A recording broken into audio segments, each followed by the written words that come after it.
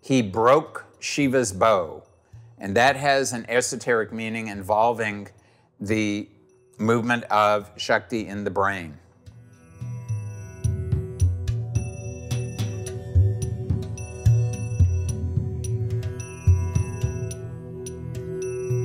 Welcome to Living with Reality, a podcast featuring archived teachings and modern conversations with Dr. Robert Svoboda, brought to you by the Be Here Now Network. Living with Reality explores Ayurveda and other wisdom traditions of India, which Dr. Svoboda has been studying for nearly 50 years. For more information, please visit BeHereNowNetwork.com/Dr. Svoboda. That's DrSvoboda. Hello and welcome to Living with Reality. I'm Paula Crossfield, your host and a Vedic astrologer and business coach who's helped Dr. Svoboda build his online business. Today on the episode, we have a really exciting topic for you. It's one that's much in demand. People have asked for this for a long time, so I really hope that you are enjoying it. It is the Esoteric Ramayana. Dr. Svoboda gives some insight into the story of the Ramayana and how the more subtle levels of the story can be interpreted. So we really hope you enjoy this episode. If you'd like to learn more from Dr. Svoboda, you can go to his courses at drsvoboda.teachable.com. That's DrSvoboda.teachable.com. There are topics in there like prana, pranayama, and Hanuman. There's a telling of the Ramayana that's more in depth than what we could do here. So go ahead and check out those courses, and we hope you enjoy this episode. The story of the Ramayana is the story of the spiritual progress of an individual soul. In fact, it's basically the story of Kundalini yoga. Each one of us has within us all the main characters of that drama. And as we do sadhana, we live through the same sorts of trials and tribulations that Rama and Sita had to endure. Rama and Sita and everyone else had their own personalities, they had their own kundalinis, but they are also actors in this epic that is performed by everyone who does Kundalini yoga.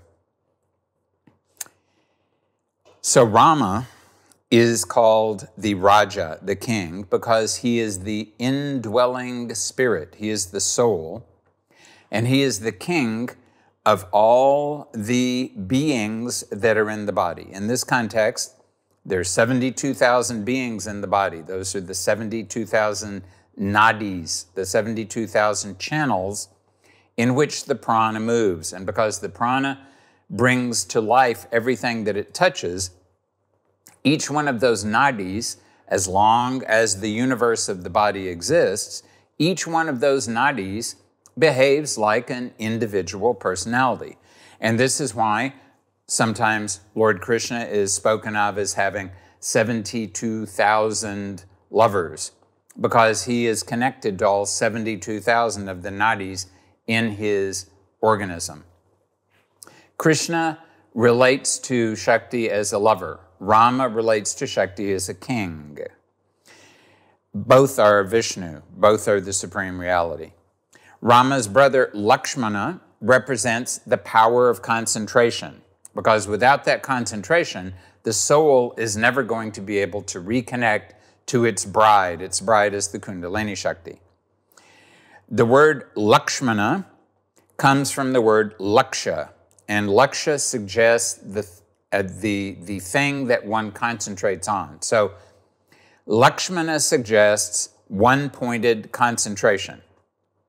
And Lakshman always focused his attention on Rama. So that is an essential requirement for performing successful sadhana, that you take all of your attention and focus it mainly on your goal, on achieving the supreme.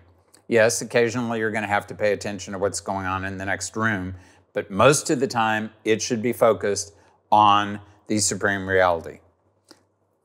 Sita, of course, is herself the Kundalini Shakti. She was not born from a womb.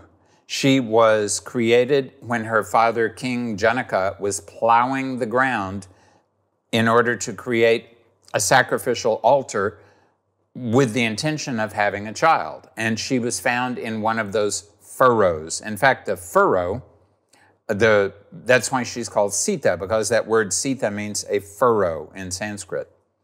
So she has therefore come from Bhu Garbha, from the womb of the earth. The word Janaka, her father was Janaka, the word Janaka means the creator. So it is Janaka, the creator, who removes Sita from the earth element and therefore awakens her, creates her or awakens her. So it's awakening the Muladhara chakra so that the Shakti will become available to do what the Shakti needs to do, which is move around and achieve those goals that we set for the Shakti, namely eventual enlightenment. Janaka is the king of Videha, and Videha means no body. And Janaka was a unique king.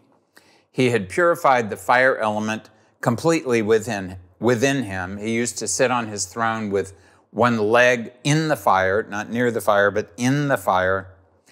And he was communicating with the fire all the time. And he would have one of his queens on his left thigh with his hand on her left breast, so that he was always connected to not only his Shakti as embodied in her, but the Shakti of the entire kingdom also as embodied in her. So Janaka he had a body, he had a deha, but he behaved as if he had no body. So he was an extremely advanced being. And it's only thanks to that he was able to have Sita as his daughter. Rama meets Sita when he comes to Janaka's court to attend the Swayamvara ceremony. The Swayamvara is where Sita had the opportunity to choose her own husband. This used to happen sometimes in the past here in India. And so at the Swayamvara literally means personal choice, Rama came to Janaka's court, and Sita chose him, and he was able to choose her because he broke Shiva's bow. And that has an esoteric meaning involving the movement of Shakti in the brain. Almost immediately after Rama and Sita are married, they have to go to the forest. And Lakshmana insists on going along with them. Actually, Rama did not want either Sita or Lakshman to accompany him, but they both insisted that they had to go because there's the soul. The Kundalini Shakti is when it's in the body, identifying with the body, it's the ahankara, the ego, the I-creating force. When it focuses on the soul, it forgets about the body, then it becomes Kundalini. So Sita is embodying the power of the entire cosmos, and she is now focused completely on Rama. She and Rama and Lakshman have to circle around, move around in the body, in the cosmos that is the body, but they are always along with him.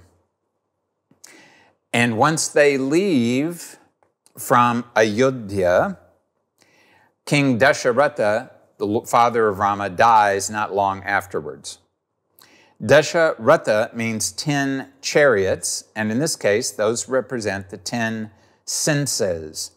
And dying means the 10 senses have to also focus on where Rama has gone. They have to die to the body in order to be able to move in the direction that Rama and Sita and Lakshman are moving.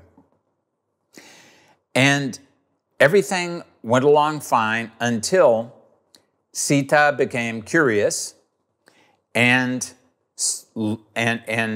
attempted to do something good, but it was something that ended up not being so good. And she did not pay attention to Lakshman. Lakshman, the one-pointed concentration, wanted her to continuously focus only on Rama and not anything else. But this is the reason why, just because your Kundalini gets partially awakened, Kundalini, if it awakens completely, immediately, you won't be able to continue to exist. So it awakens partially, but the very fact that it's only partially awakened means that there's a great chance that it's going to be diverted from its focus and move in some direction that is where it can be trapped. And it becomes trapped by Ravana, the demon king. And Ravana also has 10 heads, the 10 sense organs. But now those 10 sense organs, which had been focused on Rama all this time, now suddenly the ego, the remains of the ego, because you're not perfectly enlightened yet. You have just started the process. The remains of the ego now arise. Your blind spot now comes to the fore, and now Ravana, the ego, grabs hold of the Kundalini Shakti and takes it back down to Lanka. Lanka means Lam Bija, the earth element. So it is the ego wants to have the Shakti remain in the body so that the ego can enjoy it. So that very ego that Kundalini is trying to transform into that pure Shakti that will focus on the soul is now being corrupted by that remnant of the ego that wants to maintain a limited individuality. Now of course, once Ravana has taken Sita away, then Rama has to search for her. So even after you have got stuck in some part of the world that is your organism, or the world that is the cosmos outside you, even after you've gotten stuck, Rama is still going to try to locate you. The soul is still going to try to find you somewhere. And but it has to search, because now it doesn't know. Now it found you once, but now it doesn't know where to look for you. So Rama and Lakshman have to look around, and they look long and hard until they meet Anjaneya, Hanuman. And Anjaneya is the son of the god of wind. And Anjaneya is therefore well known as the embodiment of prana. He is prana himself. And so what you have to do, once the Kundalini has started to become awakened, but you are not yet completely on the right track, you have to do prana cultivation. And that prana cultivation is important so that you can make both the one-pointed awareness that is Lakshmana and the soul that is Rama come into the proper alignment with Sita so she can be retrieved. So what Anjaneya has to do is that he has to go down into Lanka. So Anjaneya, the prana, has to go down into the Muladhara, and it has to search for Sita. And Sita, the Kundalini Shakti, is prana is a Shakti, the Sita is a Shakti, but Sita, the Kundalini, is much more refined than prana is, and that's why Anjaneya has to look around. But the prana can become more refined, and as it becomes more refined, then it's able to locate Sita and let her know that Rama is on the way.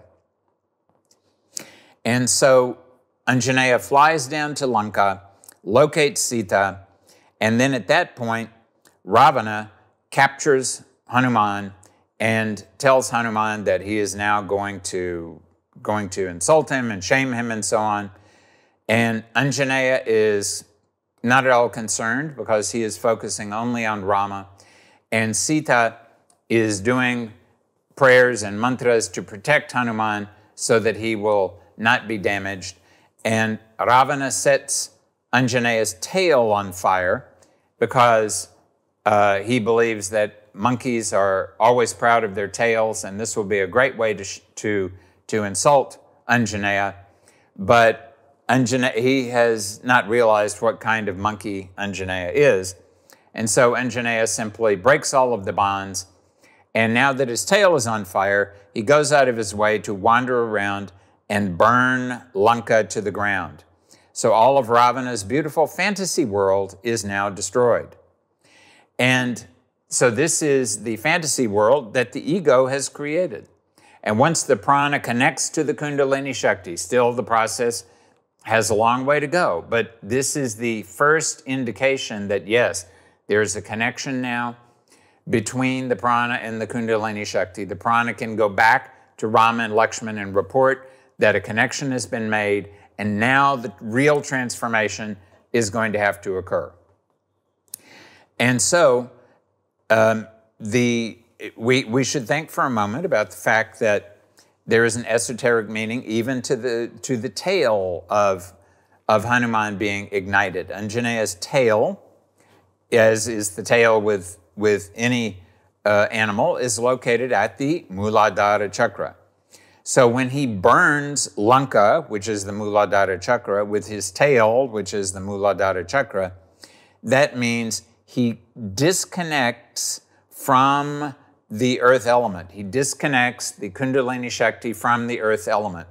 So this means that now there is no danger for the Kundalini to get re-stuck somehow in the earth element.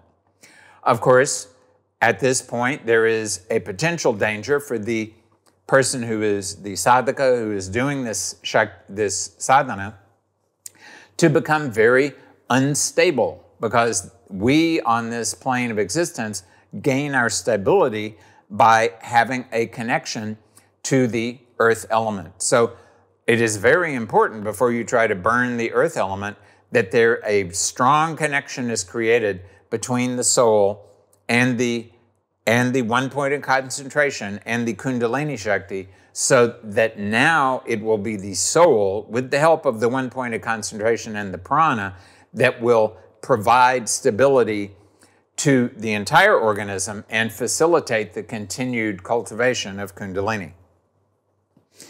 So, after Lanka has been burned down, Anjaneya goes back to Rama because he has to tell Rama what he's found, and then he's got to help Rama get to Lanka so that he can get Sita back. And with the help of monkeys and bears and squirrels, they build a bridge over the ocean to get to Lanka. And of course, remember that even in this world, yes, there is a Sri Lanka, but that Sri Lanka was Ravana's home only in a very, very subtle sense. Ravana and it was living in a different dimension of reality, and the physical, countries and places and cities and so on that are described in the Ramayana, they are certainly present on the earth, but they are representational more than they are stuck in the earth element like you and I are. So the bridge has to be built, yes, over the physical ocean, but even more over the ocean that exists between this the dimension, the sphere of existence, and the dimension where Ravana was existing.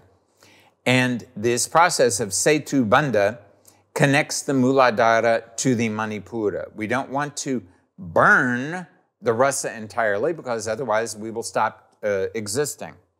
But we also don't want to get stuck in the rasa. We don't want to get stuck in our emotions. So Anjaneya builds a bridge over there, over the Swadhisthana chakra, to get to the Manipura chakra. So this is for transforming the sex energy. So now if you're really serious about going in the Kundalini Shakti direction, the sex energy has to be totally transformed. And Anjaneya is himself a celibate. He is Shiva. He's an incarnation of Shiva. He only looks like a monkey. He is really Shiva. And of course, like Shiva, he is a linga when he is completely stable himself. So now what happens, because of this bridge, we have not destroyed the body, but we are allowing the rasas to continue to be there, but now we're not going to be affected by them. Now we move to the Manipura chakra. And that is where the fire element is. And so that is that is where now the fire element, and remember that Rama is that is Ram Bija. It's the Bija mantra for the fire element. And of course, Ravana also has the Bija mantra for the fire element there. The difference is that in Ravana, the fire element is polluted by the ego. And in Rama, the fire element is pure. So Rama, at the stage that we have crossed we have crossed the ocean of rasa, and we have got to Lanka, and now there's going to be a big battle. And during this battle, the purified fire is going to destroy the impure fire. And of course, it doesn't just kick it out and throw it on the trash heap. Ravana is transformed completely by virtue of being killed by Rama. And many people believe that he deliberately abducted Sita so that he would be killed by Rama. So what happens is that fire is purified, and now the fire of the entire organism now that it's purified, then the Kundalini Shakti can move in the direction that it needs to go.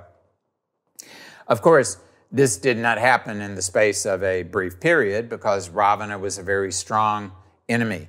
And there comes a point where Lakshmana is seriously wounded. So the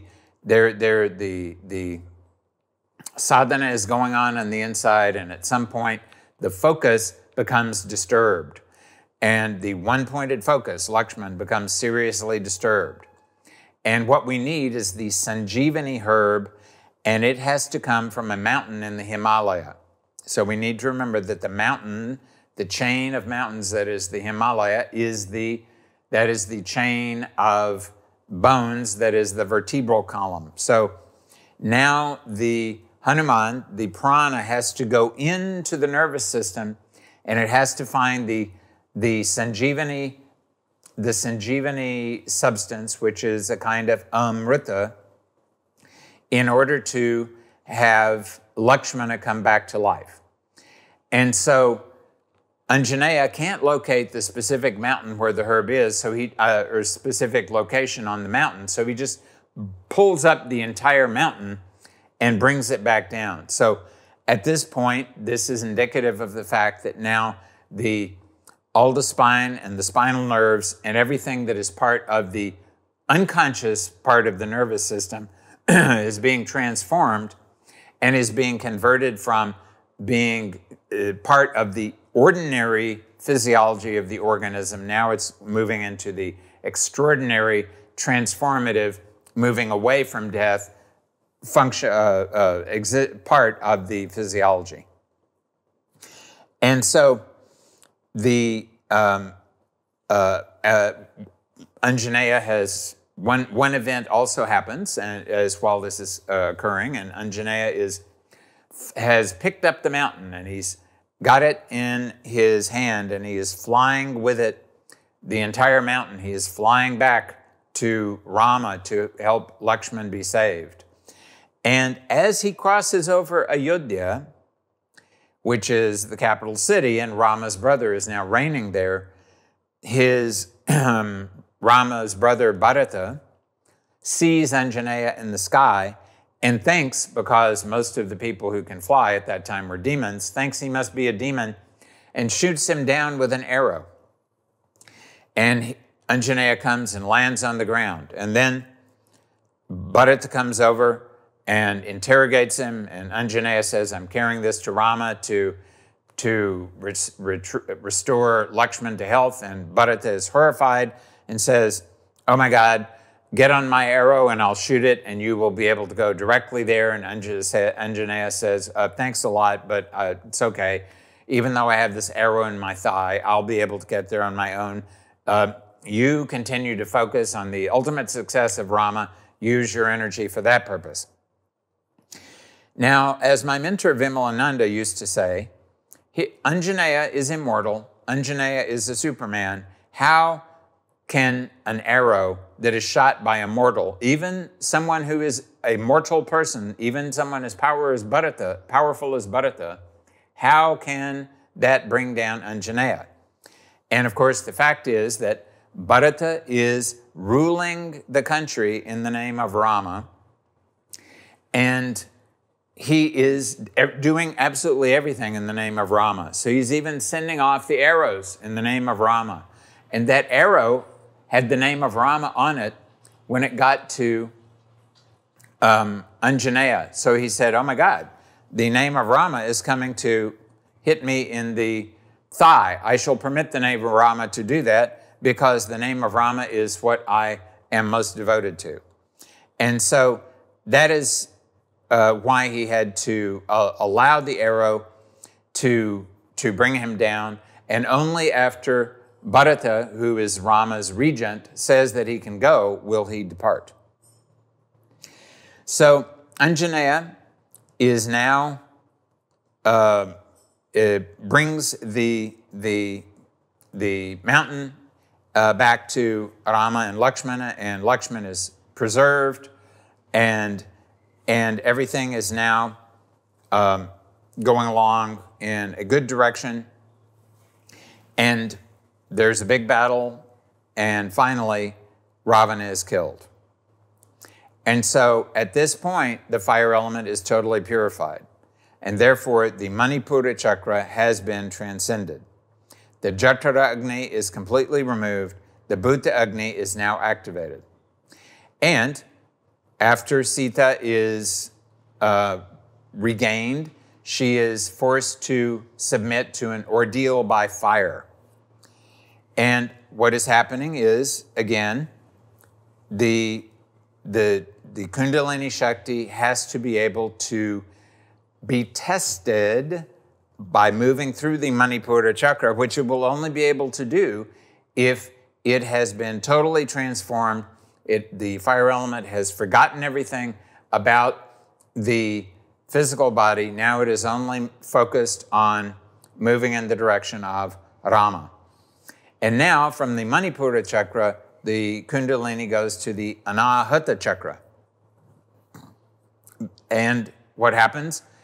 Rama, Sita, Lakshmana, Anjaneya, a few others, they fly from Lanka to Ayodhya in a kind of an airplane called the Pushpaka Vimana. So the Anahata chakra is the seat of the air element, so naturally they are flying in the air to get there. And naturally Anjaneya is the son of the wind god, and naturally Anjaneya is facilitating this process. It is said that Anjaneya never comes in his own body beneath the Anahata chakra. And if you're ever going to interact with him, it would only be at the time when his awareness is in the Anahata. Because once you go past the Anahata, means once you, meaning the Pran, meaning the Shakti, then you get to the Vishuddha. And the Vishuddha is the space element. There's not even wind there anymore. There is Vishesha Shuddhi. That's what Vishuddha means. Special purification. And then you lose all of your desires, not even the desire to help out other people or any kind of desire like that. Now you've been very purified, and then your attention goes to the Ajna chakra, and all that is left at the Ajna chakra is the awareness that there is you and there is the supreme reality. And once you go by the Ajna chakra, there is not even the awareness of yourself. There is not even the consciousness of individuality. There is only the Sahasrara, the 1,000-petal lotus, where you have reconnected to the supreme reality. But for the purpose of the Ramayana, once Rama gets back to Ayodhya, Lakshman, Sita, Anjaneya, there are many things that happen, and this as long as a sadhaka remains in the body, then what will happen is there will be, if the sadhaka has transformed the Kundalini Shakti, there will be continuous awareness of the soul, even while there's awareness of whatever still needs to be done to get rid of the remaining karmas that have caused the body to be created in the first place. And eventually what will happen is Sita will disappear. She will go back into Bhugarbha. She'll go back into the earth element. Lakshman will disappear because the god of death comes one day to meet Rama. And he says, anybody who comes in while we're talking, you must abandon immediately. And Lakshman happens to come in and Rama says, I'm abandoning you immediately. That means I'm giving up even my one-pointed concentration. And Lakshman therefore jumps into the Sarayu river. He jumps into the river of the Supreme Consciousness, and he is lost. And then Rama, the individual soul in the form of Rama, then says, I no longer have Sita, I no longer have Lakshmana, there's no reason for me to exist anymore. And he himself jumps into the Sarayu river, and then he also ends his life. But he doesn't end his life before he tells Anjaneya, you will remain here and you will assist people to do their sadhana. You will remain yavat chandra divakaro, as long as the sun and the moon exist. And remember that the sun and the moon not only are up in the sky, but they're the solar nadi, the right nostril, and the lunar nadi, the left nostril. So as long as those nostrils are working, that force of Hanuman in the Sushumna is always going to maintain that connection with his concentration on both Rama and Sita. Dakshine Lakshmanoyasya Vame tu Janaka Atmaja Purato Maruturyasya Vande Tam Shri Raghunandanam. Jaya Hanuman.